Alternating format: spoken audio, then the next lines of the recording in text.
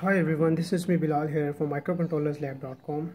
In this video I will show you how to interface this RFID module with PIC microcontroller.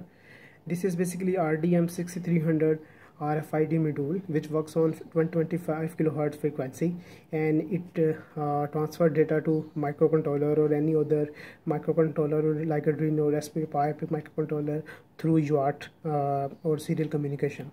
So let's see how it works.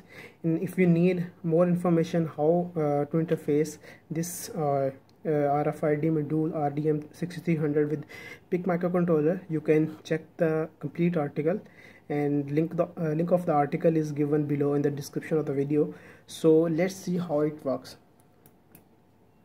So we have not given any RFID card, so we are getting RFID. For example, we are using this tag. When I place this tag, as you can see, we are getting tag number, and now I am placing another card. We are getting its card number, and let's try another one.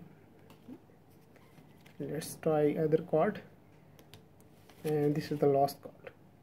So this is how we can use this RDM6300 RFID module with PIC microcontroller. We are using pic16f877a microcontroller, but you can use any microcontroller you want.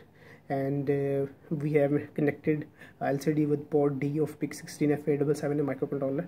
It is very easy to interface this module with PIC microcontroller if you know how to use UART module of PIC microcontroller and how to interface LCD with PIC microcontroller.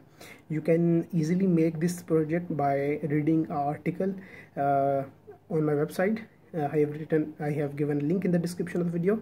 If you have any problem while interfacing this module with PIC microcontroller, you can comment on this video, or you can comment on my blog. Thanks for watching this video.